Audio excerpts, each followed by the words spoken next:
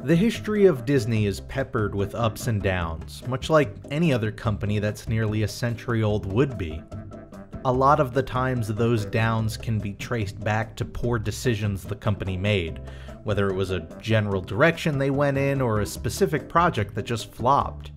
However, sometimes it's completely out of their hands.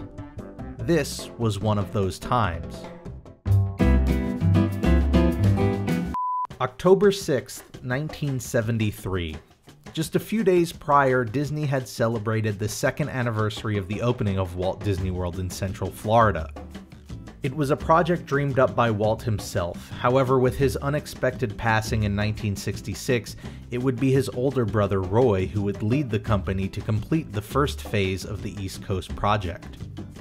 Disney World opened on time and by all measures was a success. So when its second birthday rolled around, they had plenty to celebrate. Meanwhile, just over 6,500 miles away, on the other side of the globe, there was far less celebrating going on. Because that was the day the Yom Kippur War, otherwise known as the October War, had begun. Egyptian forces carried out a surprise attack against Israeli forces in an attempt to retake Sinai, starting with the Suez Canal. Now, this conflict, like multiple conflicts during that time, doubled as a proxy for the Cold War tensions between the United States and the USSR. The USSR sided with Egypt, while the United States lent support to Israel to the tune of $2.2 billion in aid. In retaliation, on October 17th, OPEC, or the Organization of the Petroleum Exporting Countries, instituted an oil embargo against the United States as well as other nations known to support Israel. And it wasn't just an embargo either. OPEC began to lower their oil output so that there was less supply to go around. What resulted was a shortage for not just the United States but multiple European countries as well. The US had to act, or more aptly, they had to react. And they did just that with the Emergency Petroleum Allocation Act, which was introduced in the Senate just a couple of weeks after the embargo went into effect. In short, it gave President Nixon the authority and responsibility to regulate the production and distribution of petroleum in the United States. As a nation, we no longer had the seemingly unlimited access to oil that we were used to. This act meant that gas stations were limited in how much gas they could sell, who they could sell it to, and even what days of the week they could sell it on. That's where Disney comes in. In 1973, commercial flight was around. However, it wasn't as ubiquitous as it is today.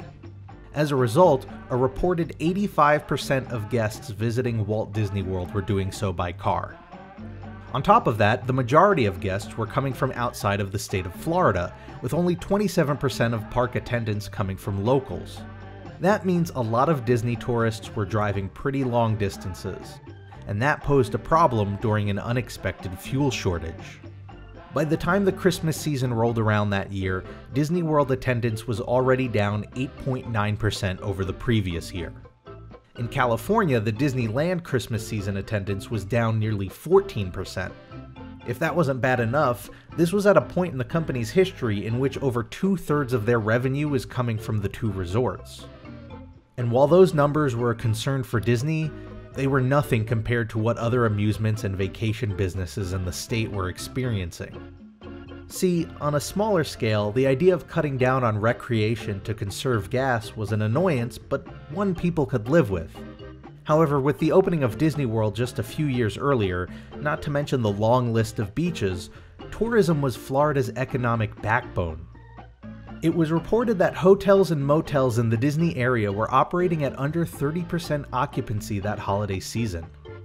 It didn't help that there was also an overabundance of hotel rooms due to everyone trying to cash in on Disney's success.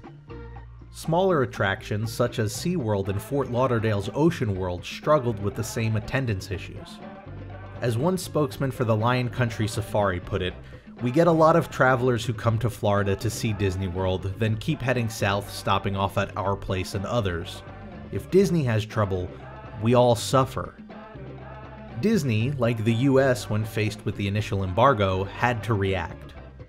They did, and in some pretty interesting ways. The first step they took was to build up their own supply of fuel for potential difficult times. According to Realityland by David Koenig, Disney purchased 1 million gallons of jet fuel to keep on the side in the event of a drastic shortage so that they could keep their on-site power generators running. They also looked to balance out the source of their guests, both investing in television campaigns that advertise the parks more heavily to Florida locals, and also by opening the Walt Disney World Travel Co. The subsidiary set up offices overseas in Tokyo and London in hopes of winning over more international guests. They also pledged to put more of an emphasis on their film studios so that they would be less dependent on park performance. However, while these were shorter-term solutions to try and hold things over, the energy crisis had longer-lasting effects as well. They put the other two hotels slated for the Seven Seas Lagoon monorail loop, Disney's Asian Resort and Disney's Venetian Resort, on the back burner. After all, they had to worry about keeping their current hotels full before they could worry about building new ones. This is when we would see projects such as Pirates of the Caribbean, Space Mountain, the Carousel of Progress, Starjets, which today is known as Astro Orbiter, and Treasure Island, which would later be known as Discovery Island. Perhaps the most interesting reaction from Disney during the crisis, however, was their attempt to diversify. While fuel might have been in short supply, one thing Disney had plenty of was land, and they wanted to put it to use.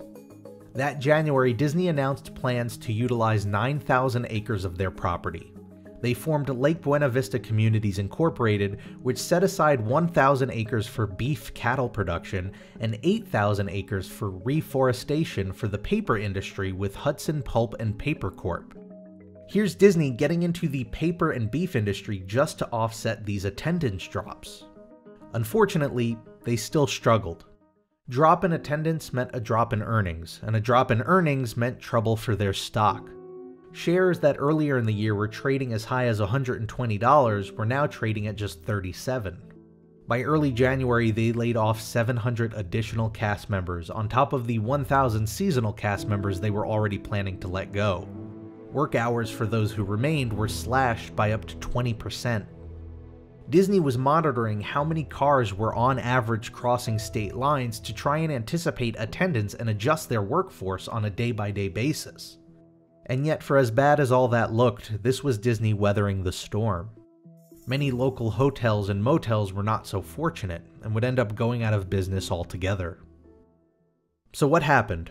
Well, for as much as the start of their oil troubles was out of their hands, so was the end. The October War itself had ended back in, well, October with a ceasefire. However, OPEC demanded that Israel withdraw from the territories it had come to hold. And while they didn't withdraw to the point that OPEC demanded, they did pull back to the east side of the Suez Canal months later on March 5th. And just 12 days after that, OPEC decided to end the oil embargo. And so with access to oil returned, Disney, like much of the travel industry, rebounded. Guests began to return to the parks, earnings began to climb again, and 500 of the 700 laid-off cast members were quickly rehired. By April, reservations for Disney's Polynesian and Contemporary Resort were up 42% over the previous month. But while the short-term impacts of the embargo were quickly reversed, it still left a lasting footprint on Disney's history. The Asian and Venetian Resort would ultimately never get built, and without such a fate, there wouldn't have been room for the Grand Floridian Resort that we have today. The oil crisis of 1973 was a stressful time, not just for Disney, but for the state and the country as well. It was a reminder that we lived in a global community, and how quickly an event on the other side of the world could impact our day-to-day life. It was a lesson in coping with circumstances outside of our control, and it was one that had a lasting impact on Walt Disney World.